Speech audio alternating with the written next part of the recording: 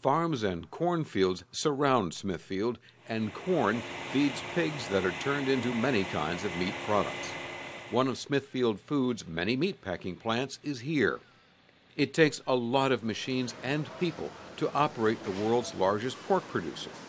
And in the past 2 years, Smithfield Foods says it has expanded its workforce by nearly 1,300 to a bit more than 48,000 employees.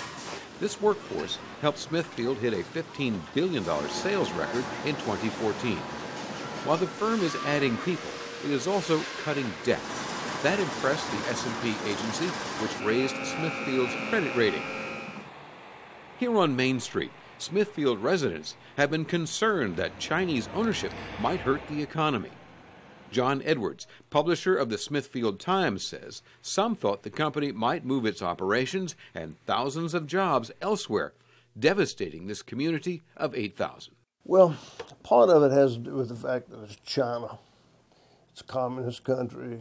People just didn't trust the idea of China owning our biggest industry here. The town of Smithfield started in 1752, which is very old for a U.S. city. Smithfield cherishes a centuries-old courthouse, which displays very old-fashioned kinds of justice. And Main Street features statues of U.S. founding fathers George Washington and Benjamin Franklin. A longtime resident says change comes slowly here, and people kind of held their breath to see what would happen to Smithfield. I think we liked what we had, and you always, when you like something, you don't want it to change. But the mayor says, so far, so good. Nothing has happened at all. It's exactly the same. In fact, actually, it's right much better. Mayor T. Carter Williams says city tax receipts are up slightly and says the company is looking for more office space for additional employees, though Smithfield Foods would not confirm that.